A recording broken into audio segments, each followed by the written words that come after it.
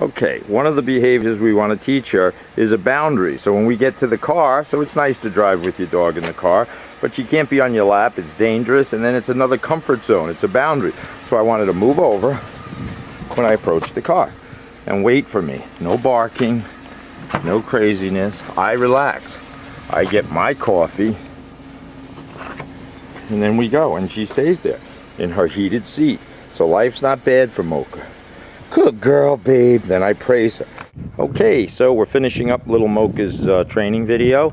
She's had 8 or 9 days of no accidents inside the house. She pees and poops outside. She has a ritual. The problem with this is the ritual takes place here at my house, and it's very strict. The areas that she goes, notice there's always a leash and collar on her. I never leave the dog unsupervised. Without the dog should be either in its crate or dragging a leash in and out of the house, being supervised.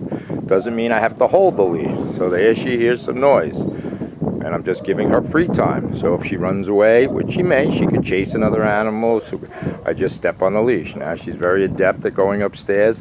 She wouldn't have done that at all. Come on, babe. Come on, Mocha. Good girl. Good girl, Mocha. Good girl. Good girl. And of course to her that's like a mountain. She comes out and I'm just going to watch her, and I kind of make a mental note when she pees, when she poops. She pees a lot and she poops probably 3 or 4 times a day. That's particular to her. And again, bowel movements, urinating, it really depends on her bladder.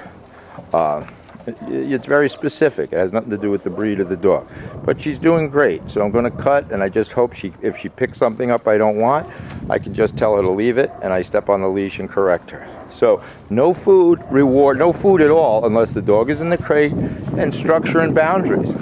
I'm going to cut, and that's going to be the end of it. Mocha's going home Thursday afternoon. She's going to get bathed, groomed, and we had a great experience. It was wonderful. She's a really good dog.